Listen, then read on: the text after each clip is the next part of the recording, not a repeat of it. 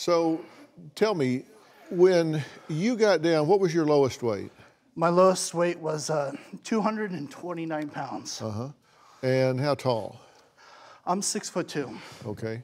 So at that point, did you consider yourself pretty fit cardiovascularly and lab-wise and all? Had you had a return to health in that regard? I had the perfect heart rate, everything. I was in shape. People thought I was a football player. Yeah. And how did you feel just in terms of the difference between how you feel as you sit here now compared to when you were working as a trainer, as you're seeing on screen behind me here? I'm trying to catch my breath. Yeah. I walked 50 feet. Right. So my health is really bad right now. Right.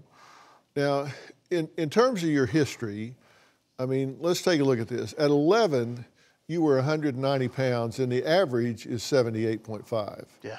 So at that point, you're more than double. Why is that? I turned to food when I was a child, and that's how I got through a difficult childhood. And what was difficult about it? You know, I was molested when I was a child, and From what age to what age? from about 6 years old. It happened a couple times. And that weighed heavily on you, very understandably. Yeah, I didn't want to make friends anymore, and I just wanted to eat, and everybody would just pick on me, it seemed, the older children. What kind of things would they say to you? They would say hurtful things. They would just call me lard and hog and just throw things at me and just make me feel inhuman. Now, when that happened, this started happening at what age? I would say first grade. It got really bad. I ended up getting my arm broken from a bully at the new school that I came to, and I just became a punching bag, it seemed, for the older kids because I was so much taller than everybody. Here I was, just a little kid, and people were just beating me up. Right.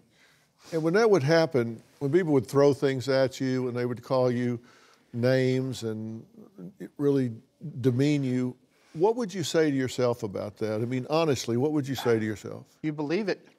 You believe what they say.